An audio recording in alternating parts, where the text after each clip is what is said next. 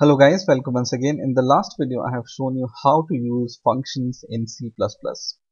Now in this video, I'm going to show you how you can pass parameters in function so that in the main program, whatever variables you have, you can pass it to the function.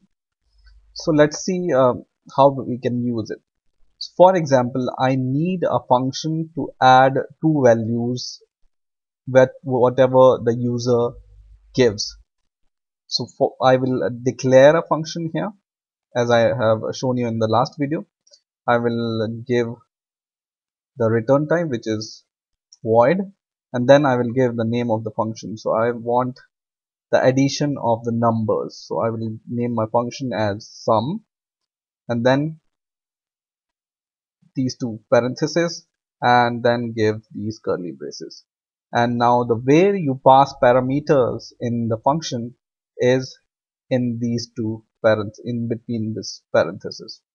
So for passing the parameter, you need to declare, or you need to give the data type of the variable you want to pass. So you, for example, I need to pass, or I want to pass integer for the numbers. So I will give the data type, and then I will give the name of the function.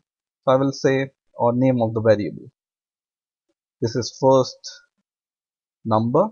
So this is the first variable, and the second variable, once again I will declare the data type and then second number. Okay, so in this way you can pass two parameters inside this sum function. The first variable is first number and second variable is second number, and the data type of both the variables are int in our case. This can be anything, character or float or double or anything else. Okay, now since this is a function to make the sum of the two numbers, what you need to do is you need to print the sum, right? So you can give cout and then print the message that the sum of the given numbers is, and then what comes is the two numbers itself. So you can just copy this variable here because we are adding these two numbers. So we can write in the parentheses first number plus, just copy the second number and close the parenthesis, and then this insertion operator and then end line. Okay, so what this function will do, it will print the sum of the given numbers are whatever you give in the main, and then it will add these two number whatever parameter you pass in the function, first number and second number, and it will add these two parameter and print it. Now in order to use this function inside your main function, just you need to call the name of the function. Okay, and then once again the parenthesis, no need to write the return type, and then the semicolon, and inside these parentheses I need to give two numbers because this function can take two parameters, 1 and 2, which we have already declared. This can take two parameters, for example 476, and the second parameter is 587. Okay, and just watch here, I separated these two parameters by a comma. Okay, so what this function will do is when it comes to main, it sees that okay, I have this function and I have these two numbers, so it will pass these two numbers here, and then these two numbers will be passed here, and then the program will make the sum of these and print this message. So let's compile our program and run it, and you can see here the sum of the given numbers is 1063, which is the sum of these two numbers. Now, in order to make this program little bit more interesting, what you can do is you can declare two variables, int a and b. So both variable type is integer, and you can write cout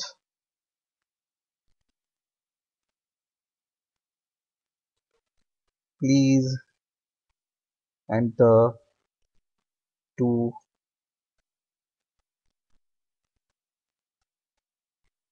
numbers, and then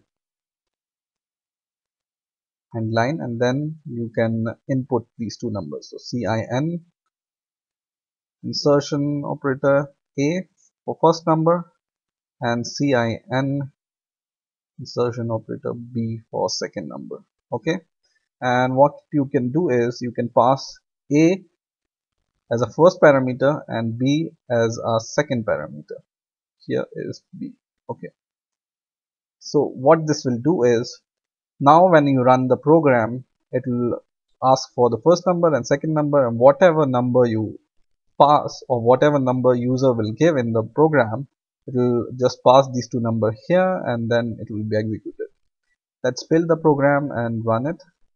Now it's saying please enter two numbers. So I will enter two number. First number is 7474 and the second number is 8348, for example.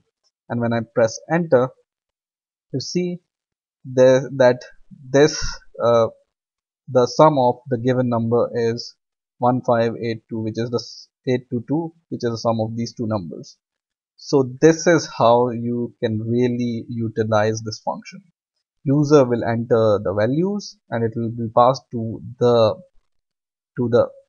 function, and it will be passed here, and it will go here, both two numbers, and it will be added, and this message will be shown. And in the last video also I've shown you that you can use this function at multiple locations. So uh, for example, you need to add some more numbers, you can just copy this code once again and paste it below, and you can change these variable x and y, for example, and in here also you can change it x and y, and here also x and y. Okay, so it will be executed in the same manner as above. So your function will be executed two times, right? Let's build our program and then let's see what happens now.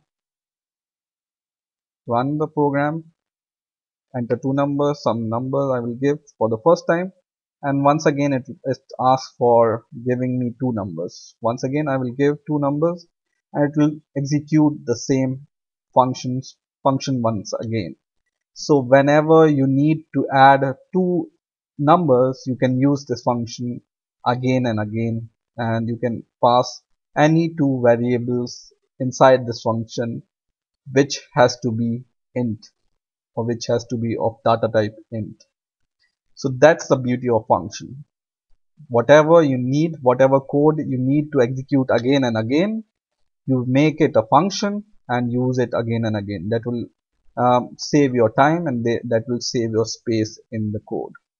I hope you have understood the concept, and I hope you have enjoyed this video. Please rate, comment and subscribe, and bye for now.